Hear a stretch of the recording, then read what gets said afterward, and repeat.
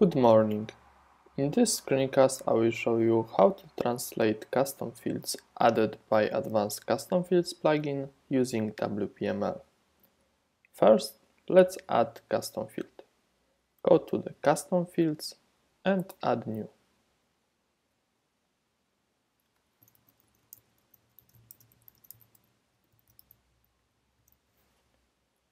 We will create a simple text field.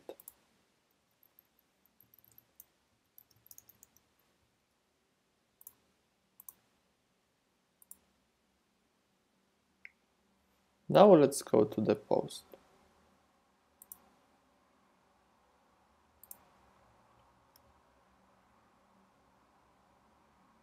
As you can see, the multilingual content setup section is empty because we created a custom field, but we haven't added any values to it. Let's add one.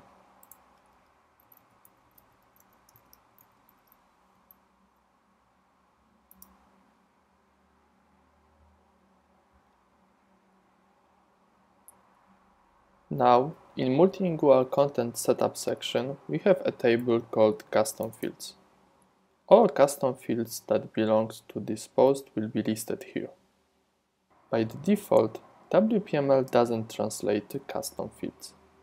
If you want to include them in all xlifs that WPML will send for the translation, select Translate and apply your changes.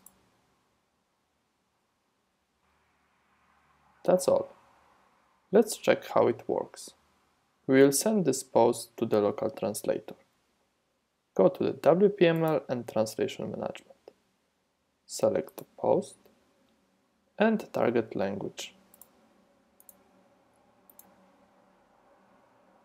Go to the translation basket and send it to the local translator.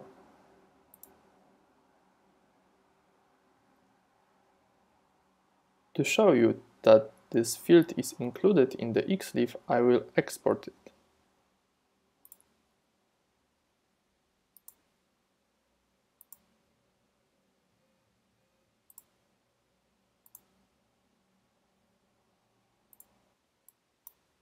This is our xlif. As you can see, we have title, body, category, and the custom field. Let's summarize. If you want to translate custom field, first add a value to it, and then select Translate and apply your changes. WPML will include this field in all xlifs, no matter if you send it to the local translator or to the translation service. That's all. Thank you.